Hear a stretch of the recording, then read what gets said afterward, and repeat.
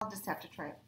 Okay, welcome. Last time we had Bible together, we learned about baby Moses. And God had a big purpose for his life. Give me a thumbs up if God has a purpose for your life. Yes. Do you know what that is? Not yet, but you know that every day you can obey your parents. You can do your best in school. You can be friendly. All those things are what God wants you to do right now. And then as you live your life, it'll be like Moses' life. You'll gradually see more and more of God's purpose.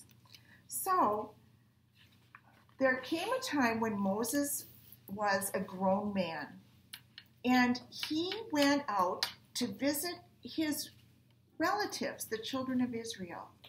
They were slaves in Egypt, and he went out to visit them, and he saw that they were being worked really, really hard. The Egyptian slave masters were whipping them and forcing them to work many hours a day and building and building. And Moses knew that he was an Israelite like those people, and he had been rescued from that slave life. Where had he lived all these years? Do you remember? Who picked him out of the river? Pharaoh's daughter. And so Pharaoh's daughter had made him like the grandson of the king. And so he had a really fancy life in the palace. When he saw that the other Israelite people were so poorly treated, it made him angry inside. Can you show me an angry look? We have to be careful when we get angry, because sometimes we go and do something that is very sinful. And that's what happened to Moses. He went over to one of the Egyptian slave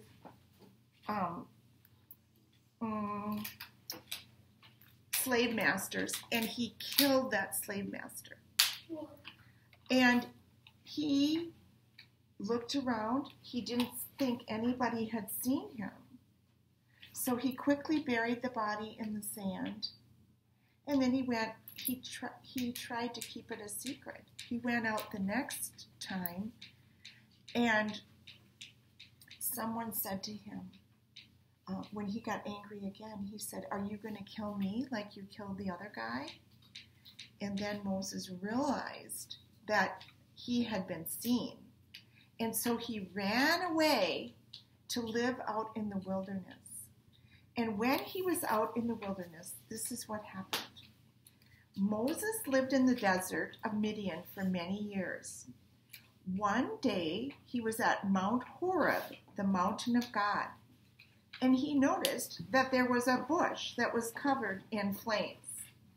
And he thought, why doesn't that bush burn up? Suddenly, a voice boomed out of the flames. So there is the bush. It still has its leaves, but it's on fire.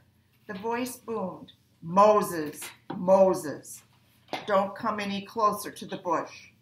I am the God of Abraham, Isaac, Jacob, and Joseph.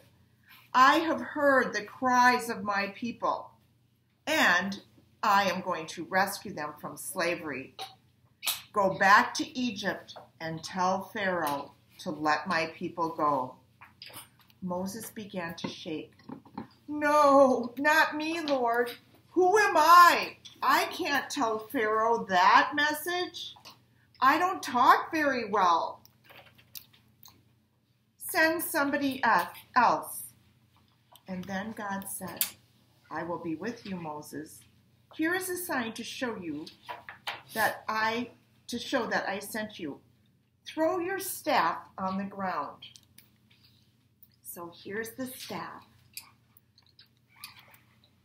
Moses did as God told him, and his staff became a, do you know? Snake.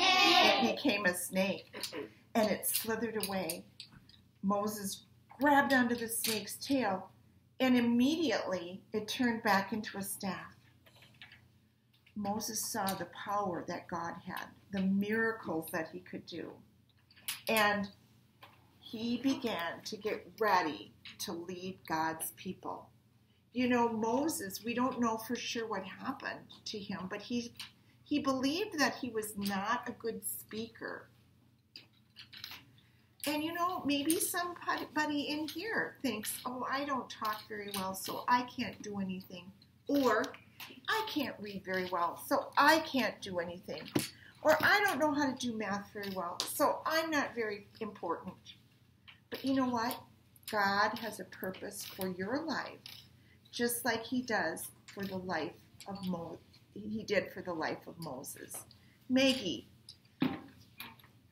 Yes, I know. That's quite annoying, isn't it? Yeah, thank you. Now, we're going to do kind of a little art project with Moses. And we're going to try to draw a bush. Here's my suggestion. You start down here. Remember when we drew our trees?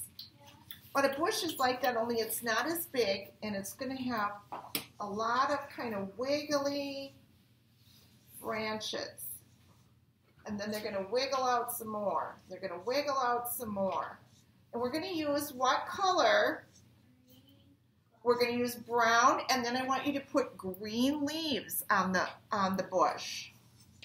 Okay, so first you're going to cover your paper with a bush, and then after you get it colored, I'm going to hand out 3 colors of squares, and these you're gonna bend the square like this. They're gonna be yellow, red, and orange, the colors of what? Fire. And you're gonna put glue just on this triangle part, and you're gonna glue them. Oh, let's glue them this way, so that it looks like flames of fire going up there. Okay, and then you'll be able to open them up a little bit and see that there's still green leaves underneath. Does that make sense? What's your first thing? Draw a bush with what color leaves? Green leaves. And then I'll hand out the flames of fire that we're going to put on there. Maybe we'll go like this, and then you can open it up. Either way. All right, here we go.